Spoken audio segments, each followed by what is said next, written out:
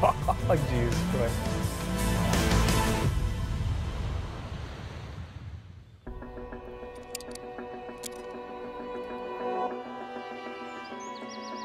Our ancestors, they came with the horses.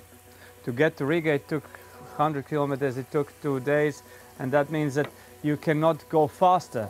And that's important thing.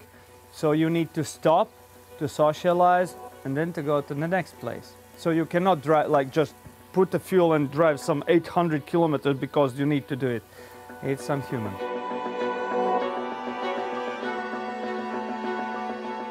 When you need to go from point to point and start to think that I will need to stop here, I will need to recharge. And by the way, maybe I can get to know somebody, get to see how they live here. So it's better for the communication between the people, because this communication nowadays is lost mostly.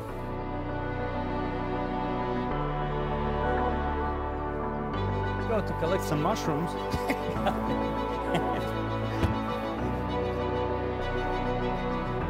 Okay. Oh, Jesus Christ.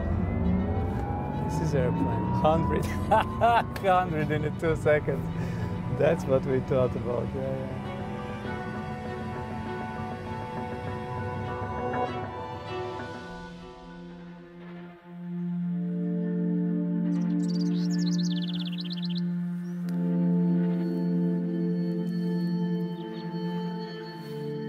Go to the forest and collect something, it opens so many doors in our brain. And we are collectors and we are hunters. That's what we became of.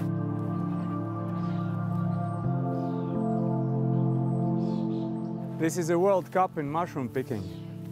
Very beautiful.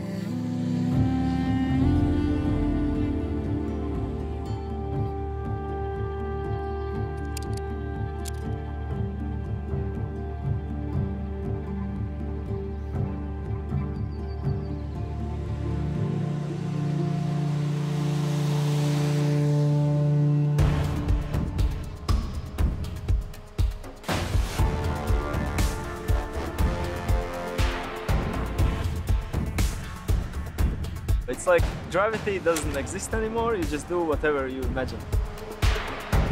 Just go and feel the wind and throw your body around, like, yeah. Once you get the feeling of it, how the wind works and how it affects your body, you can just use it unlimited.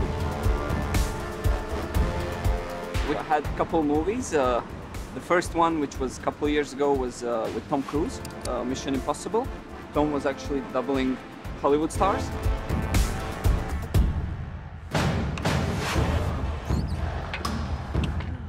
This is so cool, like this is really cool.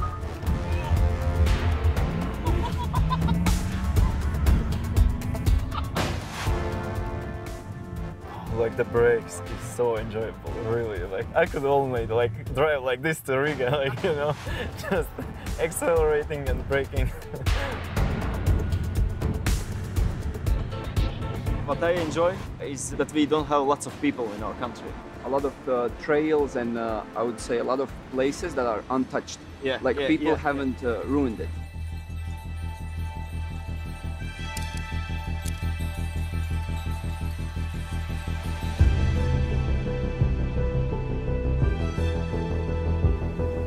We traveled with a car and we stopped and we saw these ruins. It was ruins in that time.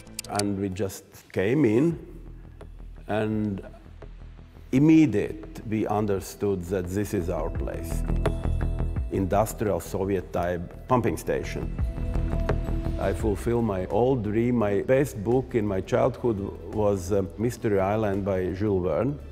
It's about Captain Nemo and Nautilus submarine, and here we put some imaginated part of this submarine made from stainless steel, just to contrast with house which is covered by cotton steel, which rusts and stays nice brown.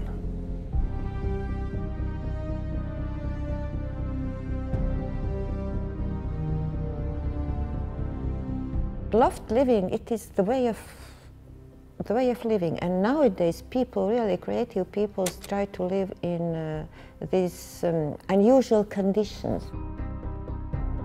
To live here, that is outstanding. That's not traditional. Traditional houses are at the waterfront, and you have these small windows and you go over the dunes to the sea, but here, sea is here.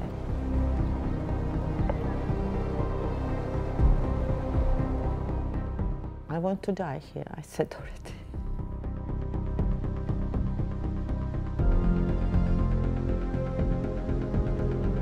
This dramatic change is what happened in Latvia, in former Soviet Union, of course made my life very, very interesting. Because in 1990 we regained independence and I became Director General for the Department for Foreign Economic Relations in Cabinet of Ministers. I became Minister for State Reforms. I became Prime Minister. Man had to change his life in 5 years and then start something else. And I actually followed this rule. Latvians are quite calm and we like guests. Not maybe so much as Georgians, but still welcoming. The Latvian landscape and wood, to go into to see the sea, to go into wood, to look at the sky. And our color is gray. 1,000 shades of gray. Sorry.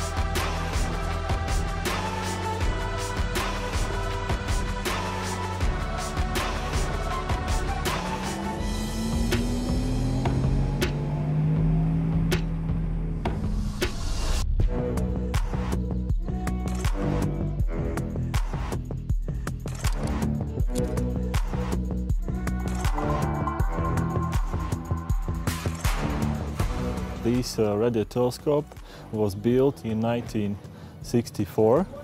It was built for Soviet Union Army purposes, mostly for observations for another military object and also for space observations. It's more like a submarine, because most of the parts, including the staircases, were borrowed from USSR time warships and submarines. For example, the system which gets this telescope moving is actually a gun turret from a ship with a cannon. Instead of a cannon, we mount up an antenna and we have a radio telescope.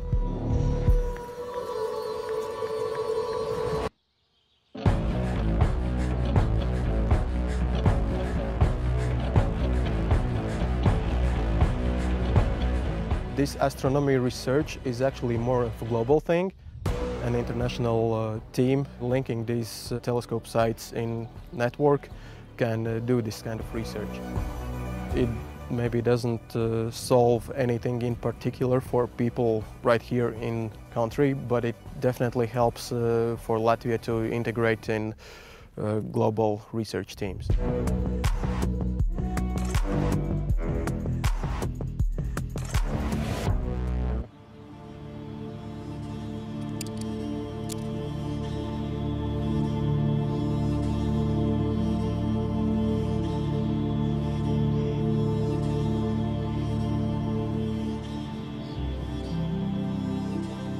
This place might be a sort of a goal to prove that this is a great place and people should come, enjoy everything. I mean, maybe us, maybe the country, maybe the local area. It's a great place. This place was in some ways built on a goodwill. You can come here and you can drink a tea, honey and bread in winter.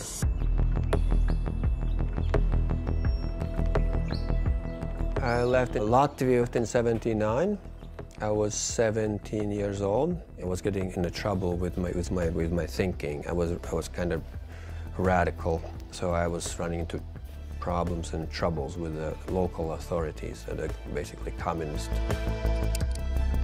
In North America, I was becoming a better skier. Then I was getting better. Then I made a national team. Then I quit the school. Then I went to Olympics.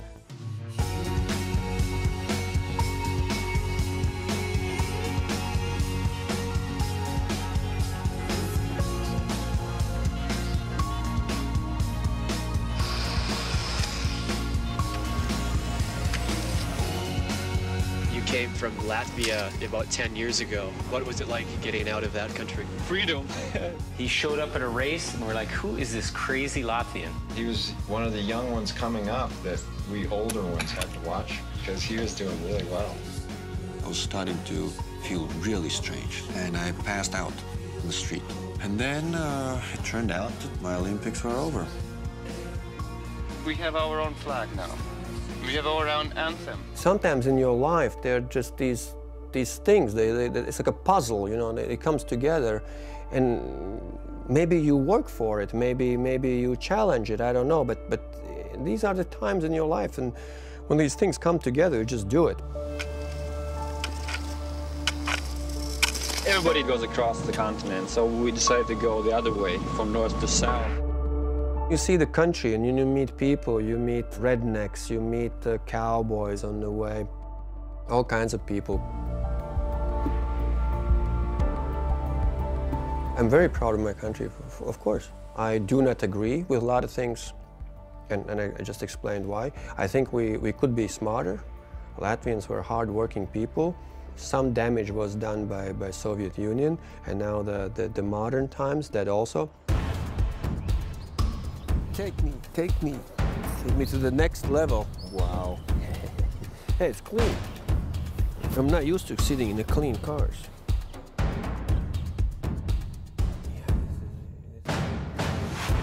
Next time I prepare my road better for you.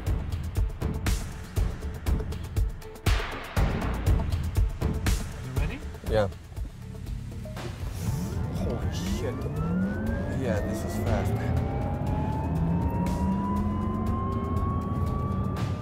It's unbelievable.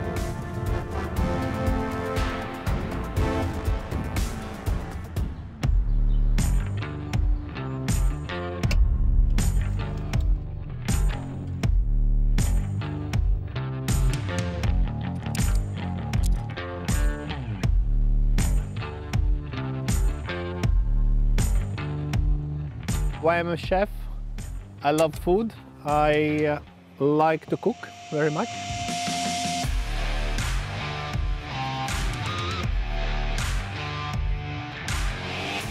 My first profession was conductor of choir, dirigent, and but I couldn't finish the school. I was kicked out because I was a bit punk.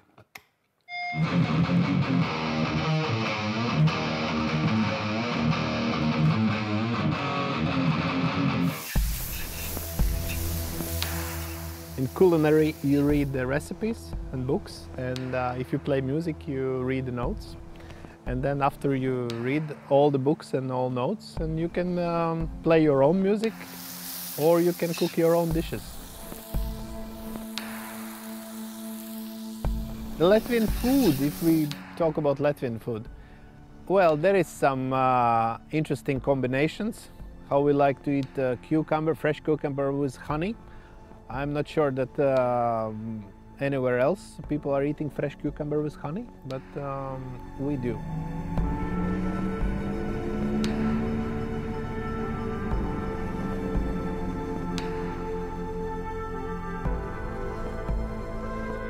We were under so many different kings through the centuries.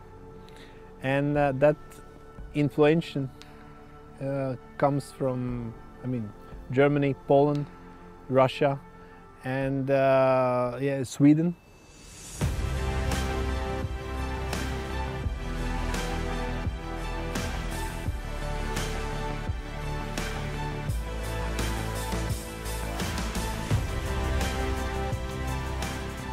This is still a land of a big opportunity.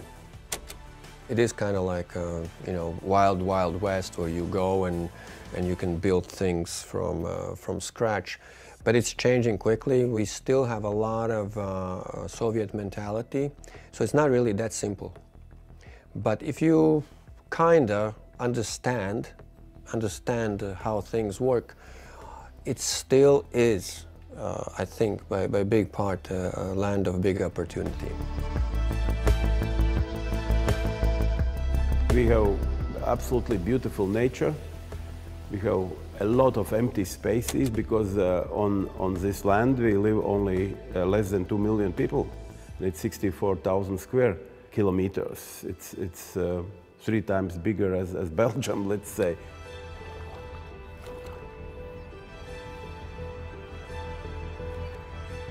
The nature is like absorber of all our instabilization, all the stresses, everything. You just go to the forest and calm down. And once you enter the nature, you just go out back in another shape, renewed.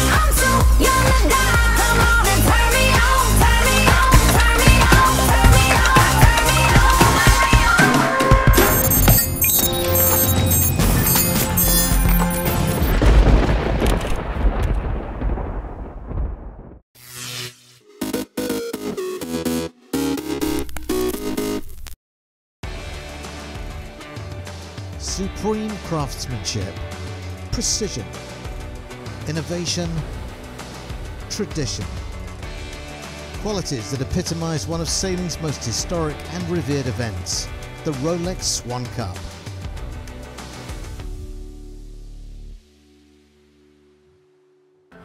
This highly anticipated regatta, bringing together more than 90 of the world's finest swan yachts, has got underway on Sardinia's Costa Smeralda after a 4-year absence.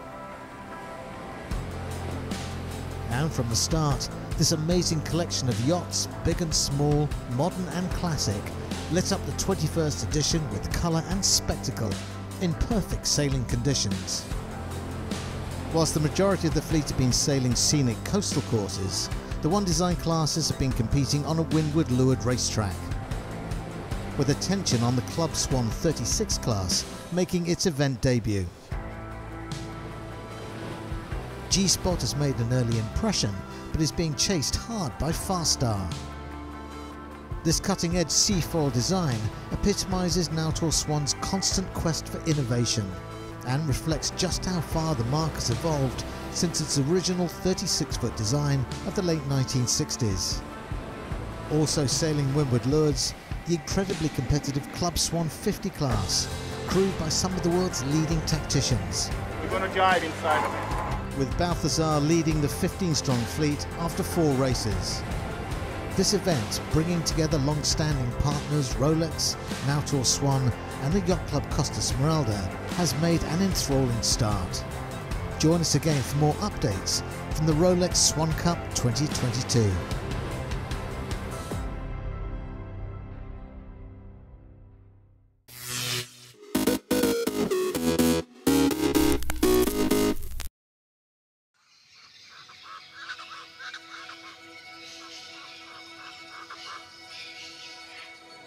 Shivani and Layla are heading to Rome to help protect the world's valuable ecosystems and biodiversity for when Layla is old enough to make her own trips around the globe. Shivani can offset their carbon emissions before, during and after they travel.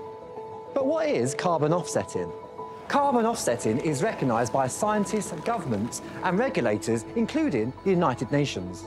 Simply, carbon offsetting is a process that allows people or companies to reduce environmental impact by supporting projects that help lower emissions elsewhere.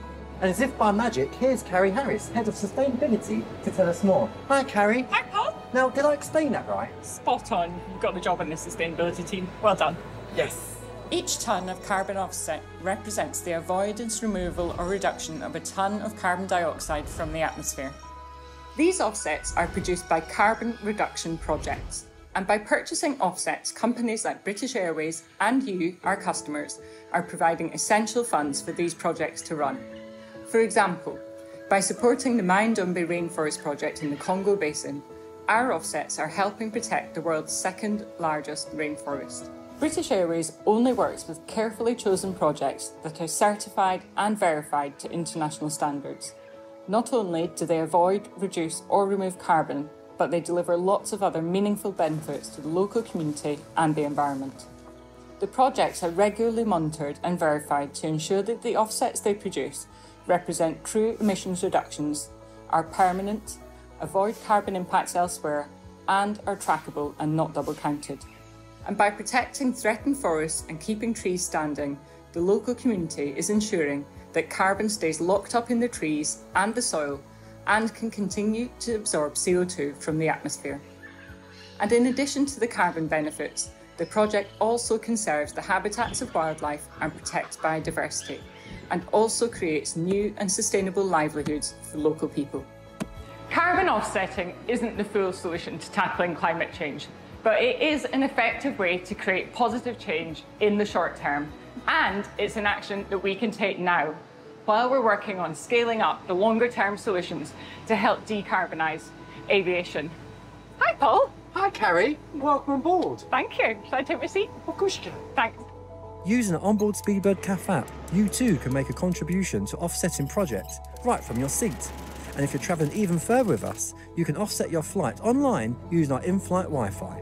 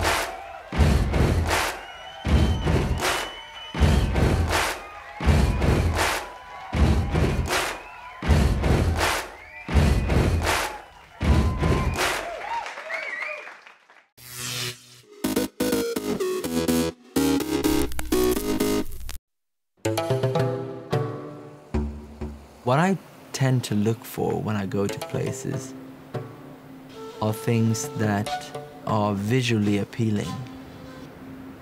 When you walk down the sand dunes here in St. Lucia, just thinking of the old shipwrecks or the explorers, the first thing they saw was these long beaches and impenetrable forest. They still look exactly the same.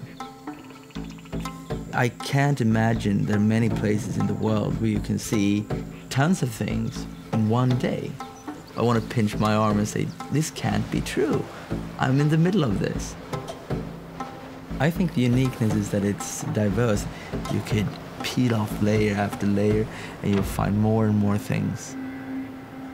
It's all here for you to just be part of.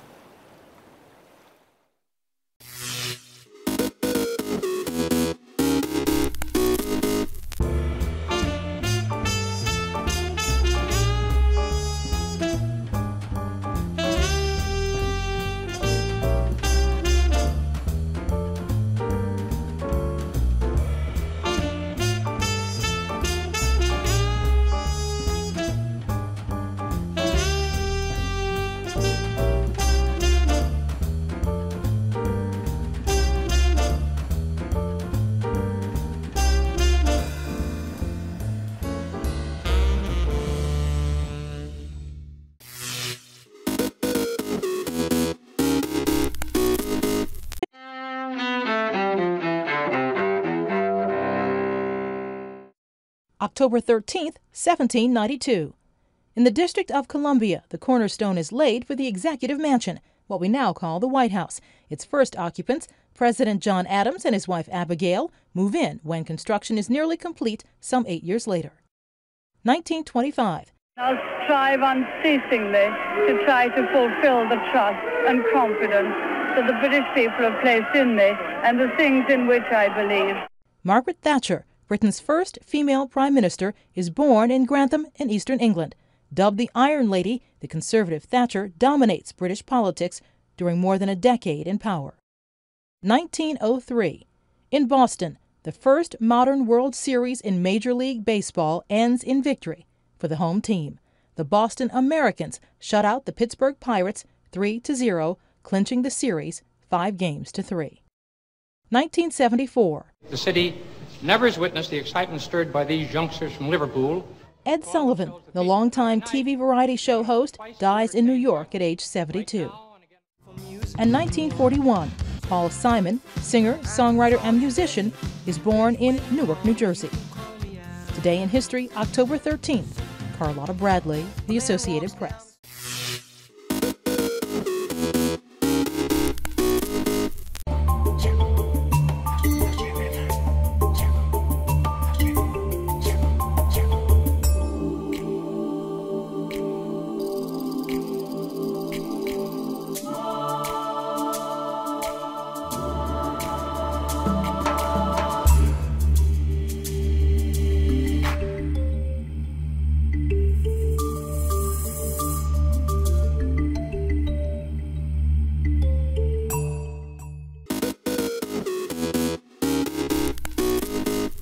Welcome back in our studio, and in today's news,